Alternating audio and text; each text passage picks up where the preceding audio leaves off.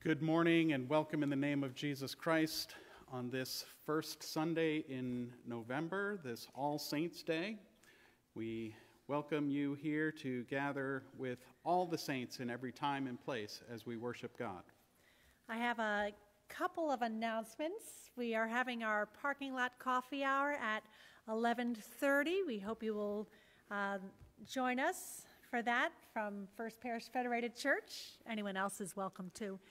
And next Sunday, we are doing a food drive for the South Berwick Food Pantry, a drive-through food drive from 11:30 to 12:30, November 8th. Just come on through with some items, and we will have some pickup trucks ready for that. And I just noticed on our Facebook feed, it just goes to show you that you shouldn't believe everything you see on Facebook, that it says that we are worshiping live on October 18th, 2020, and we are actually worshiping live today, right now, November 1st, 2020, All Saints Day. Did I do that? No, I think that was embedded in our Okay. feed. Yeah. All right. Well, welcome again, everyone. Let's worship God. Yes.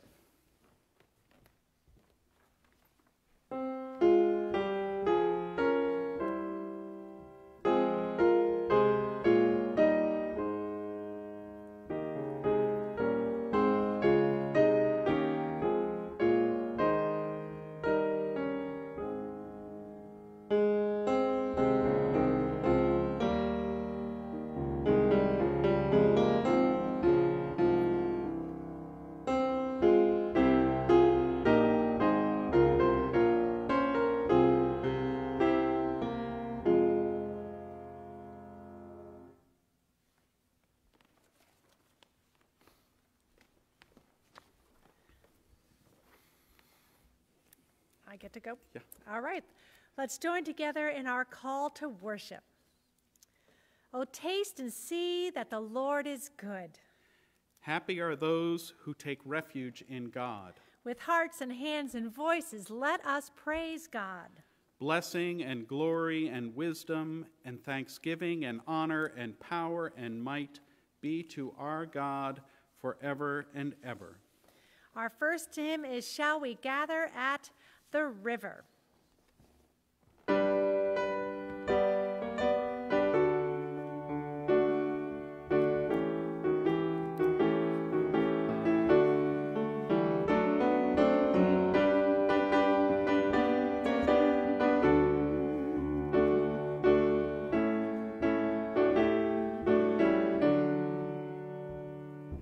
Shall we gather at the river?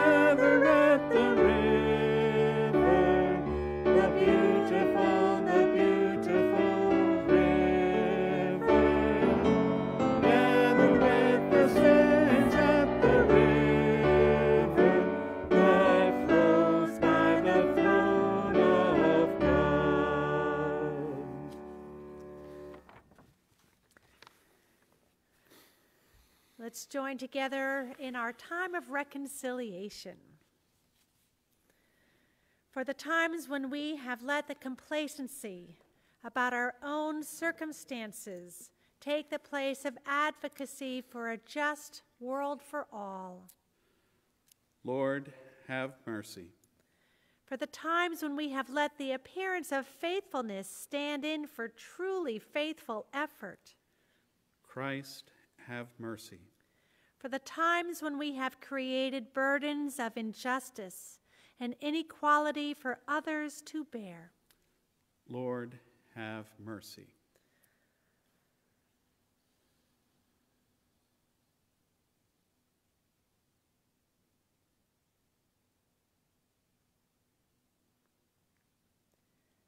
God's grace, God's love, God's forgiveness is enough for us all.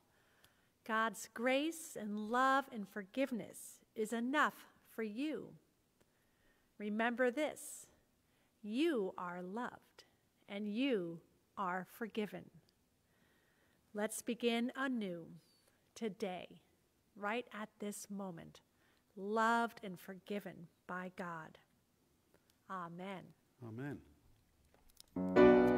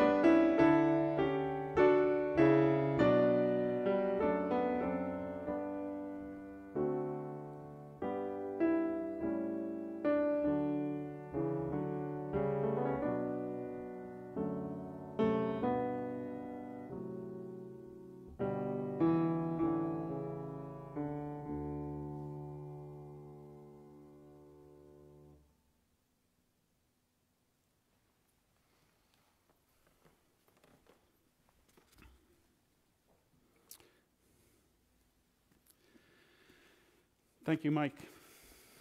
Mike Effenberger is accompanying us once again this morning, and we thank Mike for being here. Our scripture lesson this morning is taken from the Gospel according to Matthew in the 5th chapter.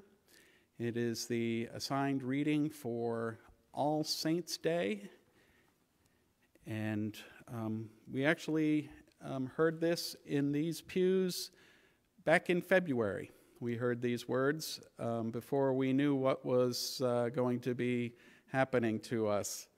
We heard these words of blessing from Jesus. Let us listen anew for the word of God. When Jesus saw the crowds, he went up the mountain, and after he sat down, his disciples came to him. Then he began to speak and taught them, saying, "Blessed are the poor in spirit, for theirs is the kingdom of heaven. Blessed are those who mourn, for they will be comforted. Blessed are the meek, for they will inherit the earth. Blessed are those who hunger and thirst for righteousness, for they will be filled. Blessed are the merciful, for they will receive mercy. Blessed are the pure in heart, for they will see God. Blessed are the peacemakers, for they will be called children of God. Blessed are those who are persecuted for righteousness' sake, for theirs is the kingdom of heaven. Blessed are you when people revile you and persecute you and utter all kinds of evil against you falsely on my account. Rejoice and be glad, for your reward is great in heaven. For in the same way they persecuted the prophets who were before you." Here ends the reading of the lesson. May God bless our reading, hearing, and understanding of these words.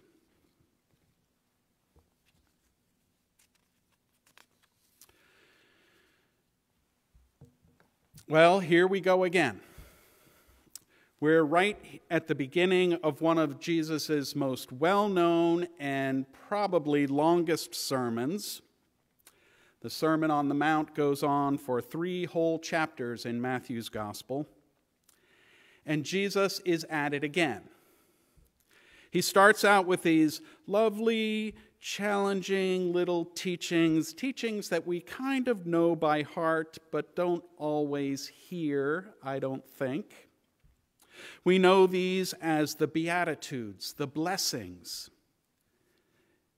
And if you really listen closely, they don't sound a whole lot like blessings in the traditional sense of the word, at least what I have in my head when I think of a blessing.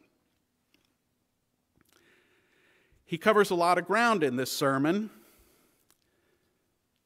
And when he gets to the end, 3 chapters later, our New Revised Standard Version of the Bible says that the people were amazed at what Jesus said. Amazed. In his Provoking the Gospel series, our friend Richard Swanson, from whom we read from time to time his translation, he is one where if there is a possibility for looking for an edge in Jesus' teachings or a question of how it might be translated, Richard Swanson will take the hard edge and go with it, and bang, he hits us with it. That's one of his favorite things. Jesus says, bang, something happened. Swanson, at the end of chapter 7, translates the words thusly. When Jesus had completed these words, the crowds were driven out of their minds by his teaching. Driven out of their minds by his teaching. A little bit different, you might think, than amazed. A lot different, maybe, driven out of their minds, because maybe, just maybe, they were actually listening to what Jesus was saying. Because it really just doesn't make sense. Everything is turned upside down. Jesus has it all wrong once again. So maybe we too should be driven out of our minds by this teaching. It is clear to me that Jesus is totally out of touch. Because, as I said before, these are not real blessings. We know what blessings are. Their blessings are health and wealth and friendship and not having to wear a mask. Sitting in the pew singing hymns, those are blessings.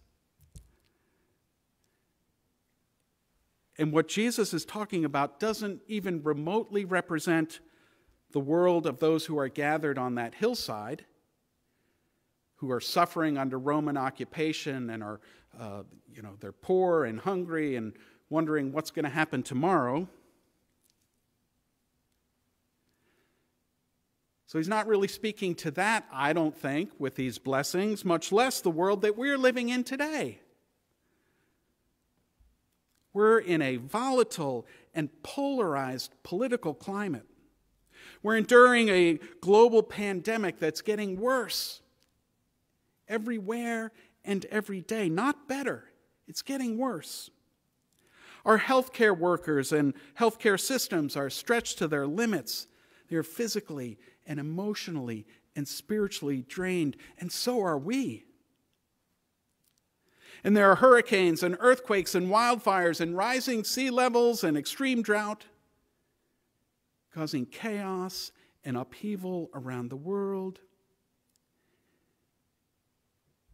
And we see, and many of our neighbors experience racial injustice and economic disparity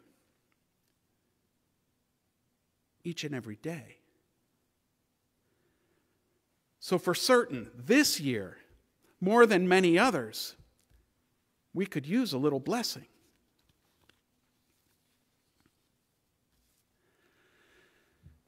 But today, Jesus reminds us again that things are not always the way they seem. We see again today that blessing can come in many forms, and blessing falls on all kinds of people in many seasons of their lives. But today especially, Jesus is pointing us to the kinds of people who aren't normally considered blessed. The poor in spirit, the meek, those who mourn, the hungry, the thirsty, those who are persecuted. See, our world typically gives these poor souls little regard. Our world is all about winning, coming in first, being the best. But Jesus calls these people blessed. And he doesn't say that one day they will be blessed. Later in heaven, your blessing will be in the next world. No, Jesus says, blessed are they. Right now, even here. How can this be for us today? How in the midst of global pandemic and a bitterly partisan election, how in the midst of racial strife and healthcare system strained to its capacity, how can it be when we see voting rights and election outcomes questioned already? How in the midst of so many people hungering and thirsting and mourning, how can it be that with 228,000 Americans dead from COVID-19, how can we really believe Jesus when he says that we are blessed? Is that really for us? Is that really for us? Do we really feel blessed?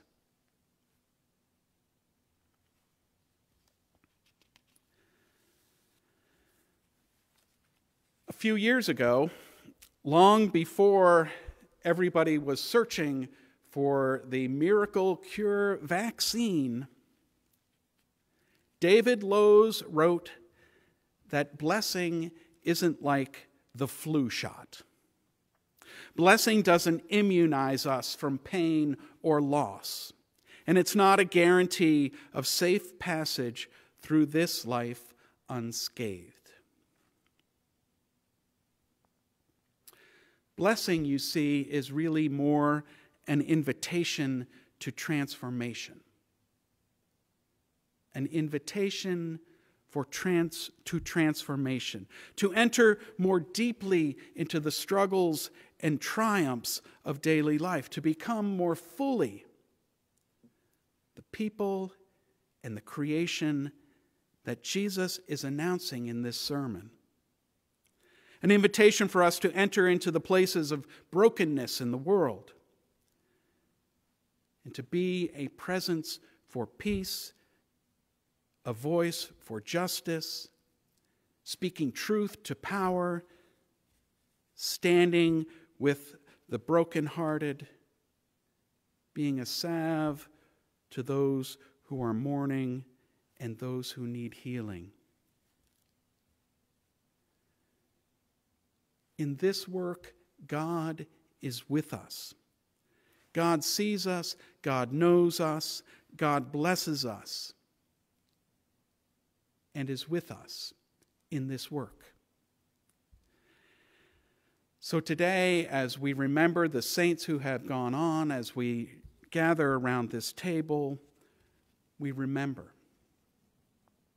that in spite of everything that's going on in our community, in our nation, and in the world, that our God is with us in this, even in those hard places, maybe especially in those hard places.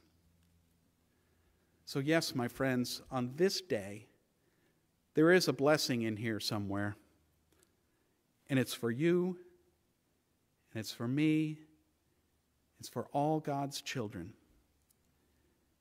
It is in that work that we are called to do, that is ours to do, to love and share with one another that our God is with us, world without end. Amen.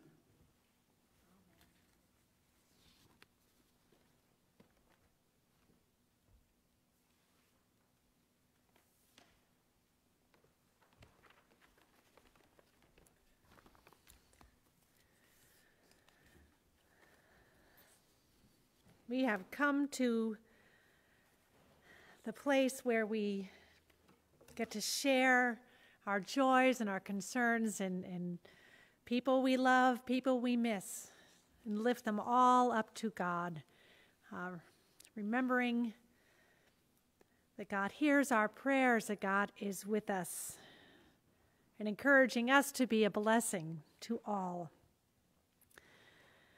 I invite you to just enter in a prayer request into the Facebook feed if you'd like, and I will do my best to include your request. And at the end, we will be lighting our candles of remembrances, and Brad and I will be reading the names of the saints from our churches, members and friends who have passed away this past year. And Tom and Linda Barron, our deacons, will be lighting candles, remembering them as well. Let's join our hearts in prayer.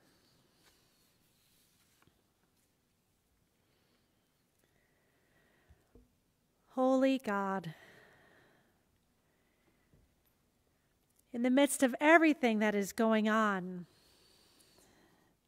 we've been ramping up for an election for the past year, it feels like. We have been struggling with viruses and despair and panic sometimes. Help us to remember that you are with us through it all. You hear our prayers. You are walking with us as we pray for a safe and just election. As we pray that all who want to vote will be given the opportunity to vote. As we give thanks for the freedom to vote. As we pray that the election will reveal to our country elected officials who will care for all. In our prayers, We lift up Emma, that you be with her and you be with Dee. We pray for Paul and Tom. We pray for Charlie and Kay, Kathy's late parents, who have been a blessing during their lives. We pray for the physically abused who bear scars on their bodies, and the emotionally abused who bear scars on their hearts and souls. Wrap all of your children in your healing love, we pray. Healing prayers for Anne, Frank, Marion, and David. Prayers for Janet as she moves to her new home. Prayers for the families and friends of Patricia, Marion. And we give thanks for Spencer, for his life, and the new life he has now. For Edie and a church family who misses her terribly.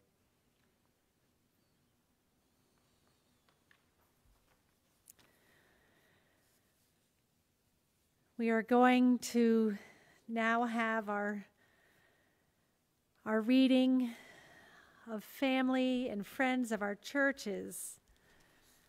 And while we can't read them all, I invite you to list people that you have lost in your lives in our feed, and perhaps light a candle for them as well.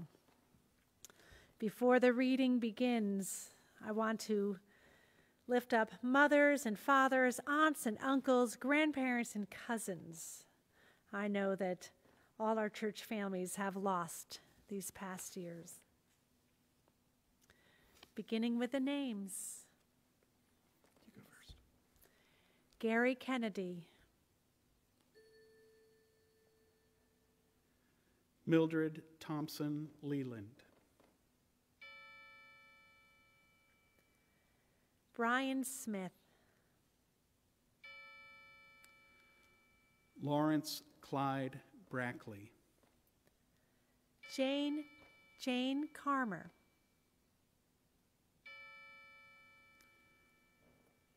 Joseph J. Gillis.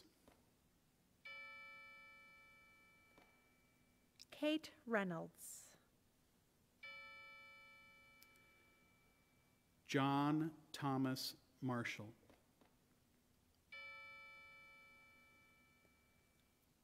Robert Noble. Dexter C. Fowles.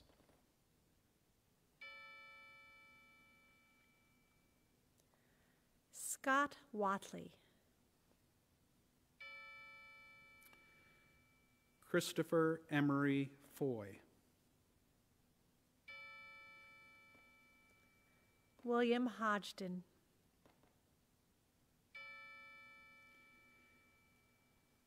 Edith Nelson Niles.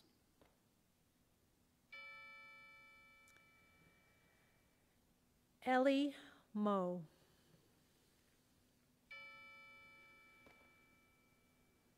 Spencer Stonemetz.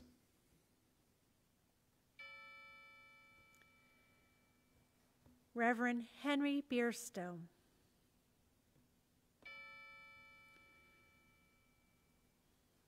Judah Taylor.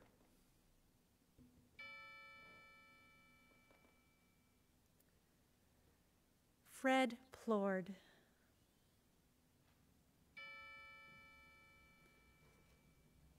Helen Pride.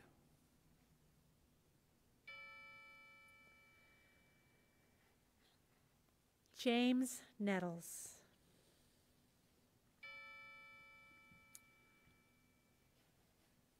Frida Hunter.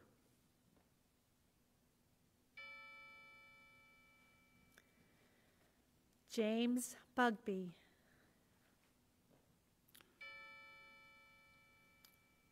all those lost to COVID-19.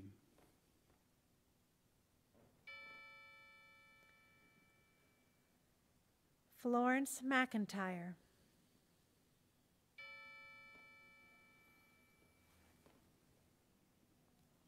I already said that.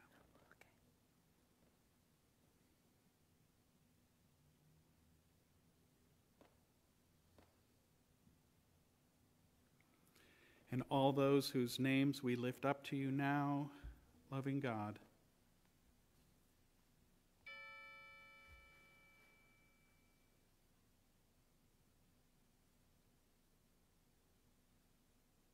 Amen.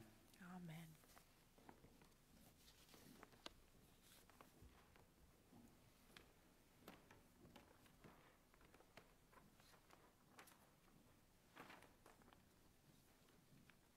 You want me to do this one?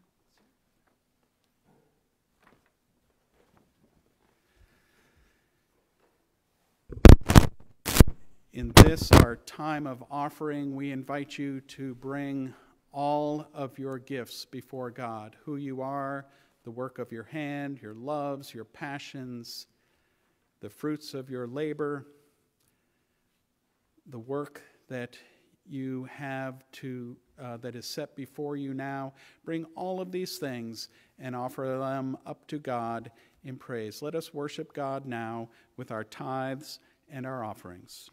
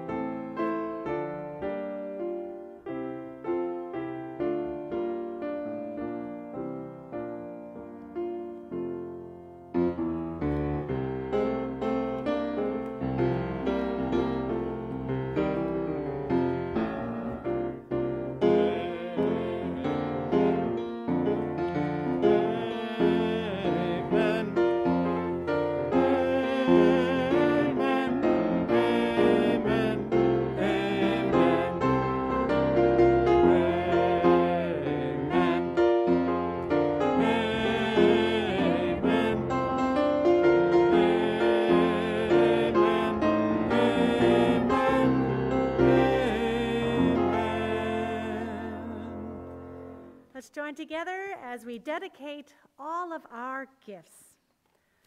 Loving and generous God, you provide for us and even bless us in more ways than we can number. Receive our tithes and offerings that tell of your wondrous and steadfast love, so that those who do not yet know you may also come to your love. Amen. Amen.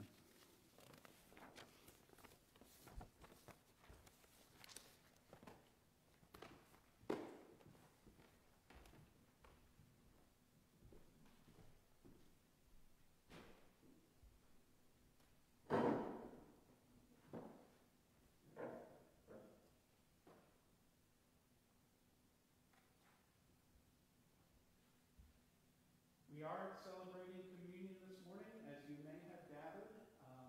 You are invited, if you have not already done so, to grab a piece of bread and a cup and a candle and perhaps a memento of those who have gone on before. Alan, did you know that you have bread on the back table there? Yeah. Thought you might want to know. Please join us at the table. Come to the table as all saints come, as God's people always do, with love, hope, and questions. Bricks without straw, fiery furnace,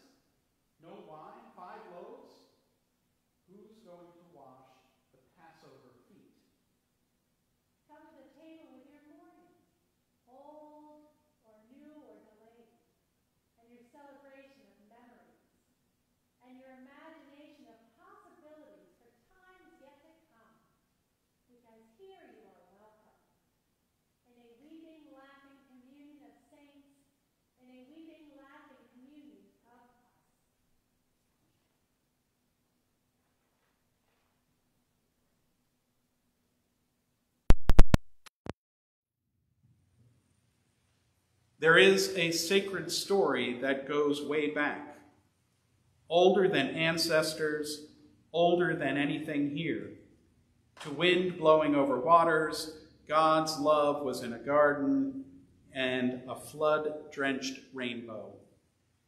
God's love was in a desert tent, barley fields for gleaning, a slingshot, a mythically big fish, and a new-fangled way in the wilderness.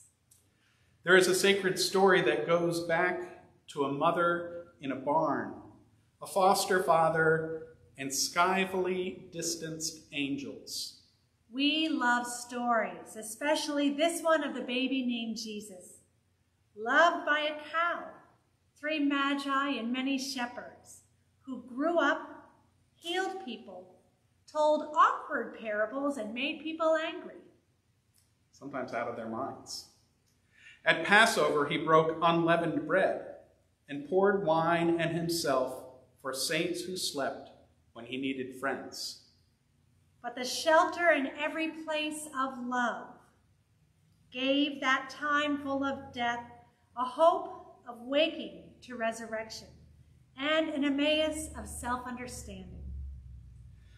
And so now we come, clothed in our own sad times and our own cloud of witnesses, to hope. All the saints we have known, the saints we will know, and the saints we are. So let's pray together. Bless us and bless these gifts.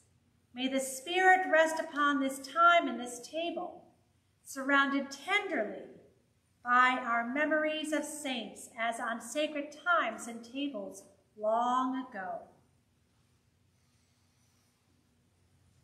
so that this loaf may be broken love, and this cup a well of blessing. For we pray in the words of our ancestors that we claim as our own the prayer that Jesus taught us. Our Father, who art in heaven, hallowed be thy name. Thy kingdom come, thy will be done on earth as it is in heaven. Give us this day our daily bread, and forgive us our debts as we forgive our debtors. And lead us not in temptation, but deliver us from evil. For thine is the kingdom, and the power, and the glory forever. Amen.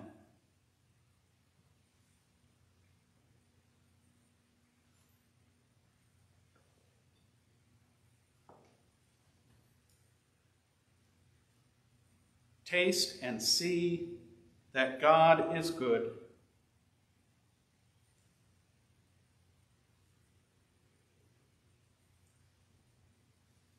Eat this bread. Sharing love, we will never be hungry.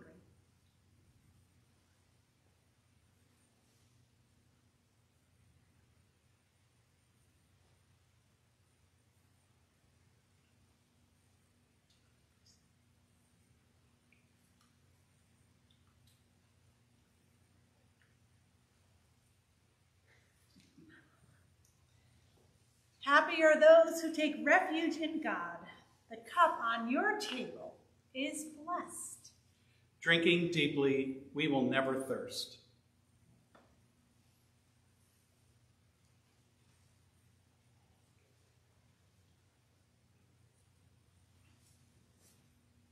Let us give thanks. Spirit of Christ, stay with us where we stay, as familiar as our daily places, plates and cups. Go with us where we go, safe and full of love as the mask across our lips. May we, your eager and sometimes awkward saints, carry in us a communion from which all can share, comfort for loss, courage for speaking, compassion for healing. We give you thanks for both the shelter and the road. Amen. Our closing hymn is a great one for all the saints. So let's sing.